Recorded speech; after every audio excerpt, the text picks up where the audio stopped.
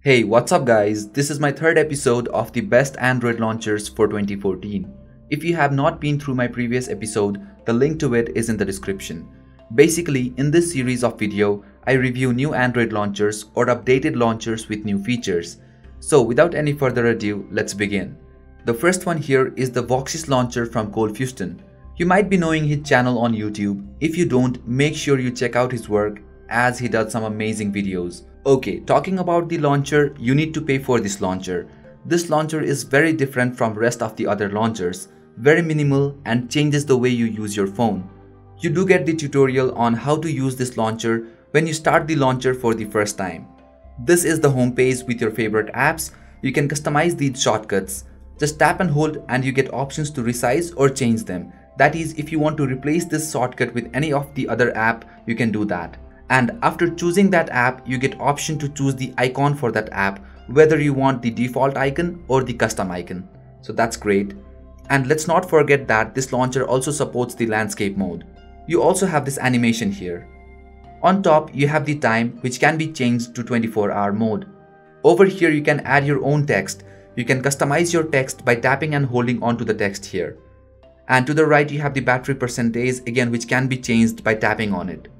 Swipe to the right and you get this sidebar. This is the multitasking window for this launcher. So all the background running apps are shown here. Accessing the app drawer is also very simple. Just swipe up from the bottom of the screen and there you go. Moving to the next page, you have essential apps that is categorized into various sections like tools, media, social, etc. You also can rename the category according to your preferences and add shortcuts according to the category. Next page is like the desktop. Over here you can add all your shortcuts anywhere you want. That is, you can freely move your icons and place it wherever you want.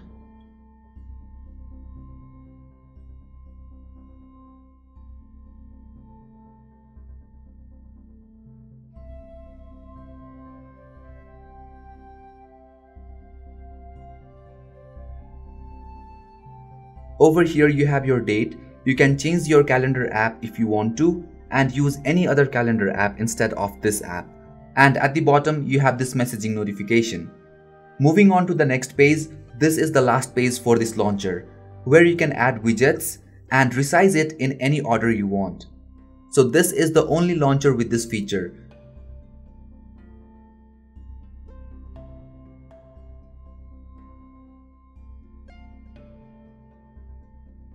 So coming to the launcher settings, here we have phone settings, that is the default settings, Voxis settings from where you can enable wallpaper scroll, time format, icon size, battery percentage, text size that is coming soon, and many more.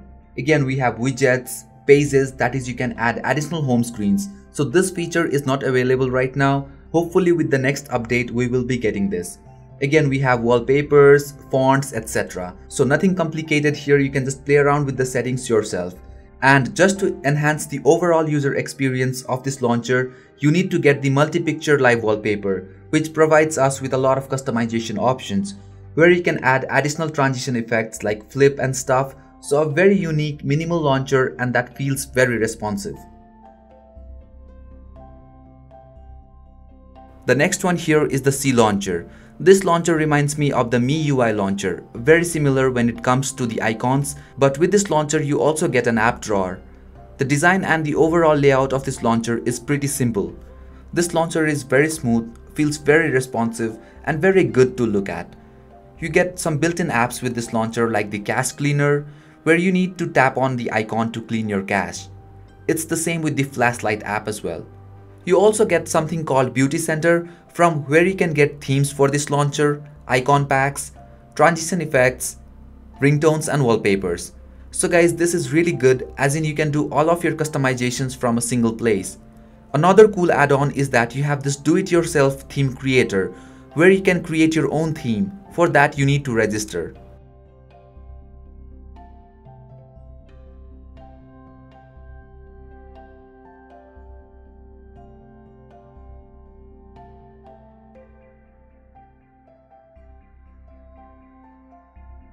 Coming to the app drawer, you have all your apps here, nothing much. Tap and hold on an empty space to place widgets. And here you get some widgets from this launcher itself, like Lucky Background. That is, it will automatically set a wallpaper whenever you tap on this widget. You also get a widget for clearing your memory called Boost Center. Pressing the menu button will give you additional options like add widgets, shortcuts, etc. You also can manage your home screens, and from preferences you can set this launcher as your default launcher, effect settings, that is the transition effects, etc. So nothing much here, so a very good looking launcher. The next one here is the Google Now launcher. This is the stock Android launcher, and this is compatible with all the devices running Android 4.1 and above. So this launcher provides us with all the goodies from Android 4.4 KitKat, like the OK Google functionality. This launcher is very simple and uses very less memory.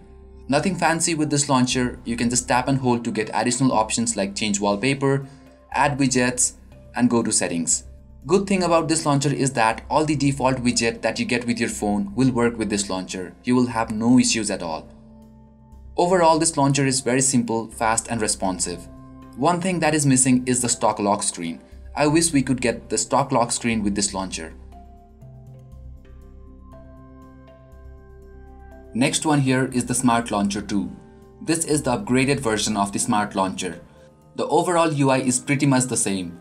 This launcher provides us with simplicity without compromising on features. This is the home page. We don't have additional home screens. You need to get the Pro version for that. Here you have your date and time, which is customizable. And if you want to replace this with any other widget, you can do that as well.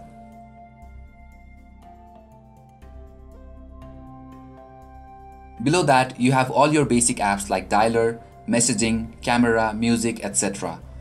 This is the app drawer, else you can swipe from the left, that will take you to the app drawer. Apps are categorized into various categories as you can see here, like communication, apps that requires internet, games, media, etc. Over here you have preferences. From here you can customize this launcher. Under global settings you have different options and everything is explained nicely, like status bar visibility, faster apps, screen orientation, left-handed mode, etc. Then we have theme options. You can get tons of themes from the Play Store.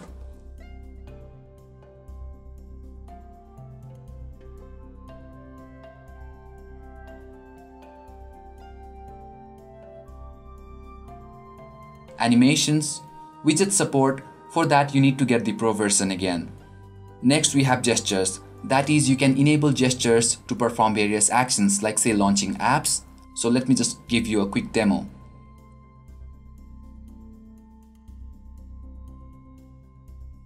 Lock screen, plugins like notification count, knock off, that is double tap to sleep, etc. Overall, the launcher is very simple, fast, unique, and with all the necessary features.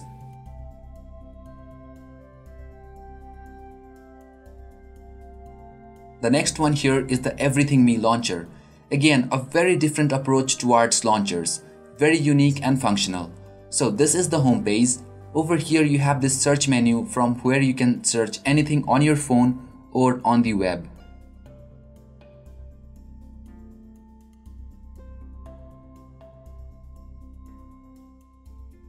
Below that you have your default smart folders. All your apps are categorized. These folders are called the smart folders because you get app recommendations based on the folder name, and even the background of the folder is according to the folder name. And for the folder like Around Me, you will get widget for Google Maps. You also can add additional smart folders from here, where you get various smart folders like Finance, Food, Health, etc. Below that you have Time, and swiping it up will give you your frequently used apps. So this is again very unique. You have this app called My Day, where you get all your upcoming events and the apps that you use the most. Coming to the app drawer is similar to that of the stock Jelly Bean. You have apps and widgets tab on the top. Nothing much here.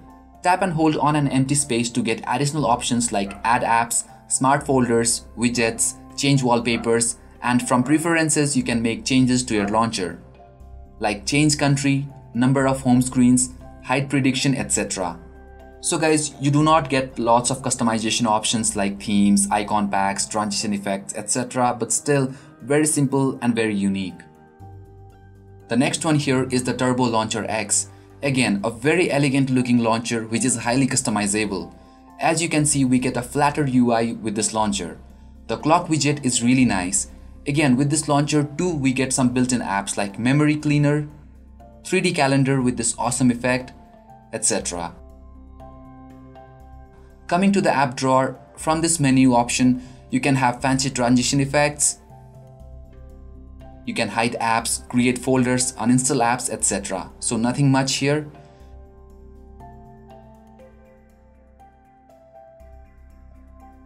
Coming to customizations, you have theme options. You get loads of themes to choose from, which is really nice if you like changing the overall look and feel of this launcher. You have a separate wallpaper app for this launcher as well.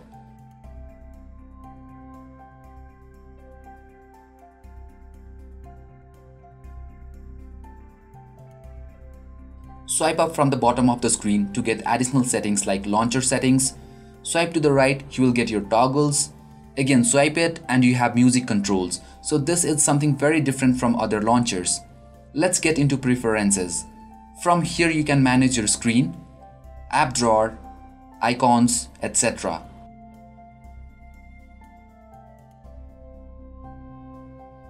From preview, you can add additional home screens or manage them. From this plus icon, you can add widgets, shortcuts, apps, folders, etc. on your home screen. You can change themes, change wallpapers, and the transition effect. So a very stylish and a highly customizable launcher. The last one for today's episode is the Buzz Launcher. If customization is your priority, this is the ultimate launcher for you. On the beginning, you get to choose from different home packs. Home packs are like themes, but each home pack have a completely different UI, from icons to widgets, transitions, and the overall look and feel. So this is the home screen, and as you can see this icon on the widget, that means this widget needs to be downloaded. You can just tap on it and download it from the Play Store, or change it with your stock widget.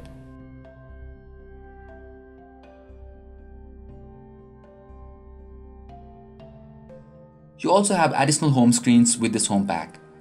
So let's go ahead and try a different home pack. Tap and hold on an empty space and you will get all these options. Choose Home Pack Buzz, that will take you to the Buzz store.